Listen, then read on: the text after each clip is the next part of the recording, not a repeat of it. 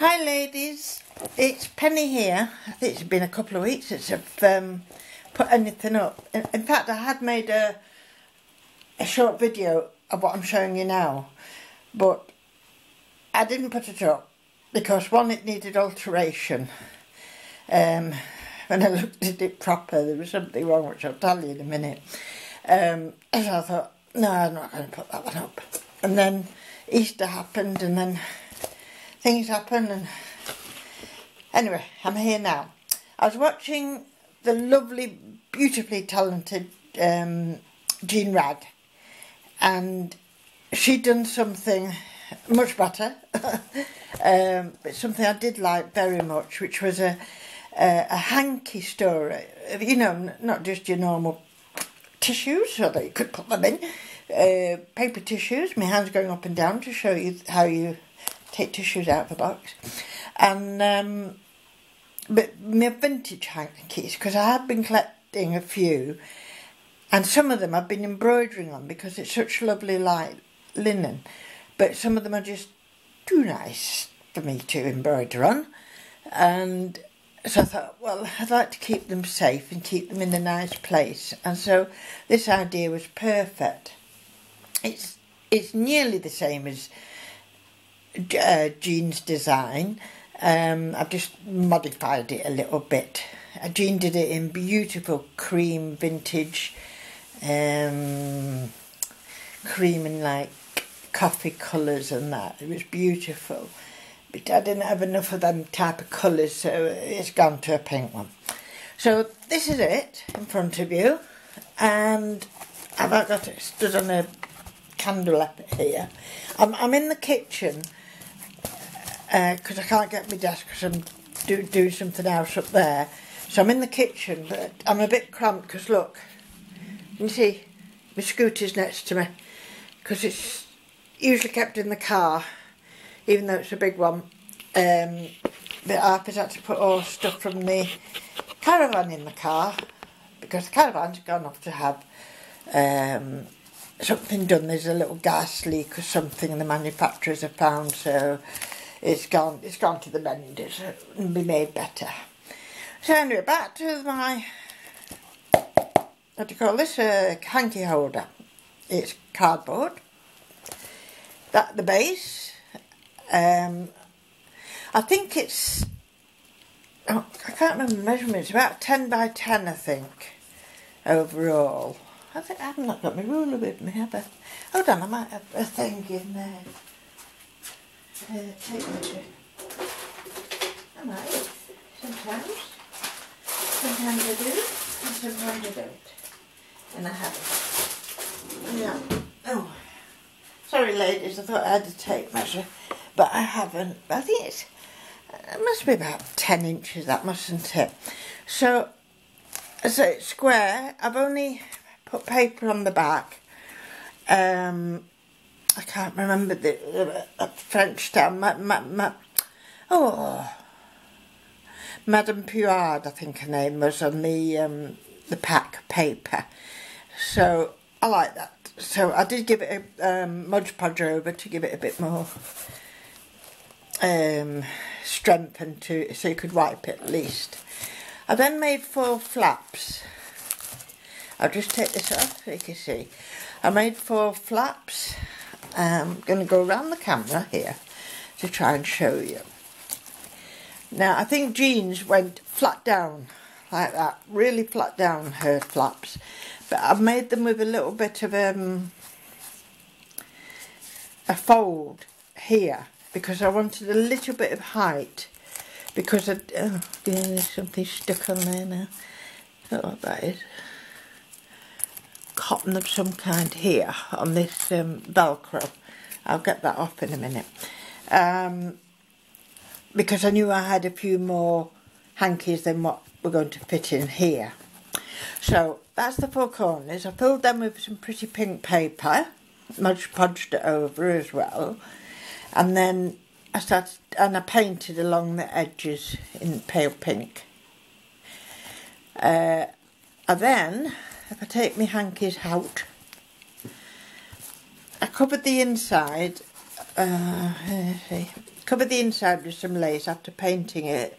No, I didn't paint inside. I covered it with paper. You could just see it through. And this pink and white flat lace I put round there. I then put a trim around, but before that I had to put a pocket. So I've just put a plain white pocket in. You can get quite a bit in there. I'm sorry if I'm not showing you. Quite a bit in there. And then this white trim which matched this pink trim. So I put the white trim all the way around, but it didn't quite fit, so I've had to put a different sort at the bottom. Excuse me, I don't think it matters. It's a pretty little lace at the bottom here. So that was that, and then the corners, more or less the same. I was just putting one, maybe I'll show you on this one. I was just putting one piece, along here, and then the braiding on the outside, but I noticed you could still see the edges, so I put another piece of lace over it, and I think it looks better like that, and it makes it more durable as well. So that was the inside, and and then I put this is from a trim of lacy organza like flowers on a trim. So I put one here, and I had this little love charm here, which I thought looked nice in the middle, so I put that, and that's the inside. And I'll show you if I put my hankies in. There's some, see what I mean? There's some beautiful hankies out there. I mean, there's no way I could embroider on that. It is silk, done with silk lacing on the outside, and things like this. They're so pretty. And yeah, so what are you going to do with them? I'm not going to do anything with these because these are my hoardy ones. And I don't know what will end up. They'll end up most probably in charity shop eventually again. So that's mainly where I've got them from, charity shops and car boots and what have you. And I dare say that's where family will put them again. But anyway, they're safe. They're safe for another couple of years anyway, I think, in here. So if I put that in nicely, it does look nicer than that. Hold on. Bear with me. Just tuck that down there. And I like this one on top for obvious reasons, because it's so pretty. There. So that's how that works. And then any extras, you can actually put quite a bit in there. See? So that was the inside. Outside, very similar. Very similar. I covered it in paper. Then lace. Just a flat back lace.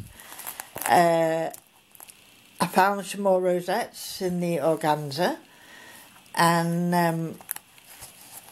I know a friend of mine, Jackie, she gave me some jewellery, costume jewellery, and I was so lucky because I found 4 or 5 of these little diamantes that matched perfectly with this project, so I was very happy to find them. Very happy. Now, and then I put braiding, which I know I got from Amanda. I don't know where this cotton kit's come from. Oh, is it cat hair? No, it's not cat hair. It's like, I don't know, it's cotton of some kind. And waffling on again, I'm waffling. So, this nice braiding I got. Now, the last video I did, I was like this, showing the camera. Look how pretty it all looks. And then I noticed I'd done just one row in pure white braiding, whereas this is all like a cream and off-white. And I hadn't noticed in the bad lighting, had I, in the craft room. But when I come downstairs and tried to do this video, or that video, I could see it then. I'm going to have to change this. If I can't get all this up, I'll be changing that Velcro. So I've changed it all now, and I think it looks pretty nice. I'm pretty pleased with that.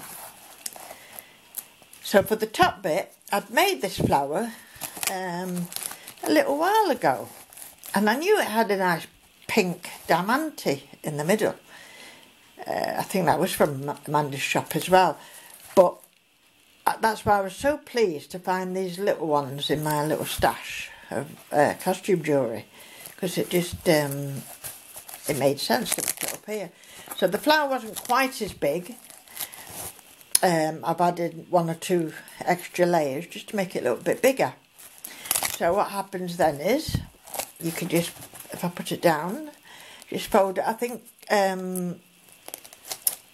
Jean used exactly the same principle of closing the box as I've just done with the Velcro. So it's a lovely little project, and I enjoyed doing it. And I'm not very good at measuring and everything like that. Well, I'm not bad at measuring, it's the cutting.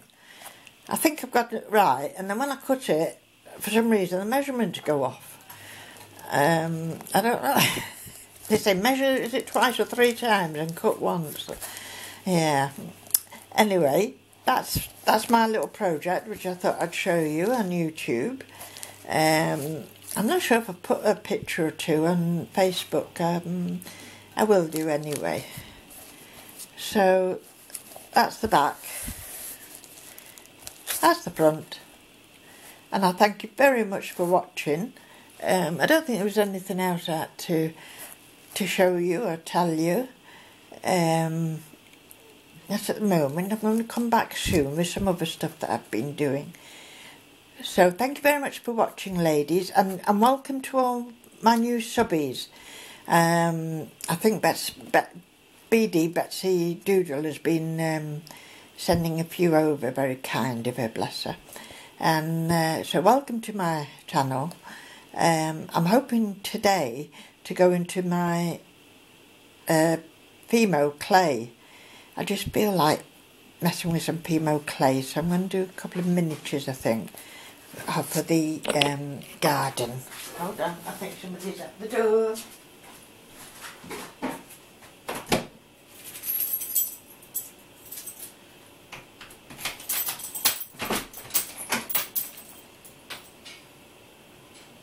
Or not.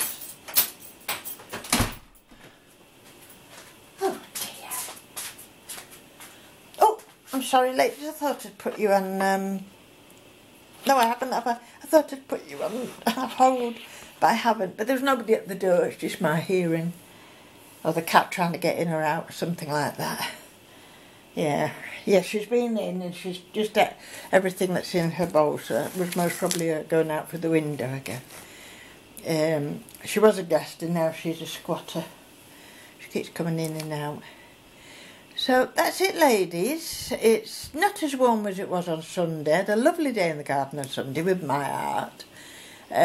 He was weeding and doing stuff, and I ended up painting the little bug house that we've got to attract ladybirds and anything else that wants to go in a bug house. And I repainted Chloe's fairy house in the little fairy garden. So that's what I want to add to today with my Fimo clay. I think I'll go and do some Fimo, but I'm going to make a cup of tea first. So thanks for watching, ladies. I'll speak to you soon. Bye.